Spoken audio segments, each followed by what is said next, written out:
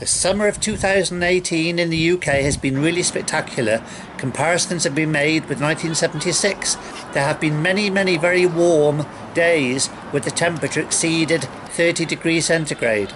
There was a notable 4-day very warm spell mid-April when the temperature in London reached 29 degrees centigrade. Amazing. It didn't end there as we experienced the warmest early May Day bank holiday ever.